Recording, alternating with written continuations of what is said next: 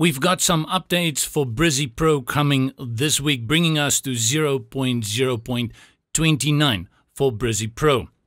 The first of that is background filters. You can get them now for any kind of background, whether it's a block, whether it's a column or a row. They allow you to change how the style looks of the image.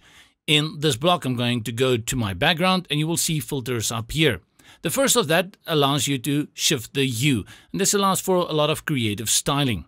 The next one is saturation, which allows you to make it black or white or over-saturate it until your eyes go blind. To put it back, you just type in 100%.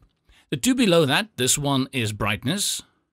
And then this one here is your contrast for a washed out flat look and then for a little bit of punch in your face. And these are the filters. You can get them in the background.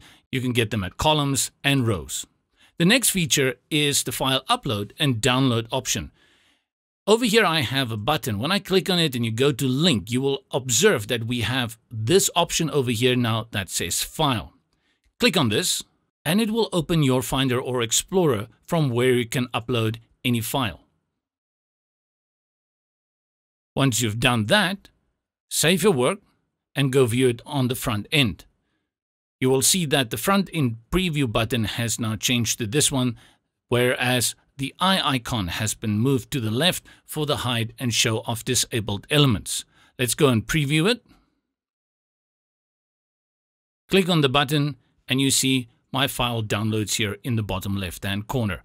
This is a great feature if you have big files and you want people to download it. And remember, you can link anything within Brizy, not only buttons. You can link elements, you can link columns, anything you want.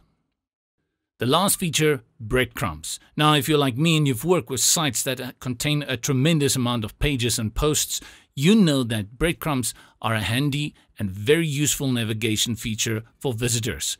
In the Pro version, go to Add Elements, scroll down all the way up to here where you see WP for WordPress and the breadcrumbs element appear over here.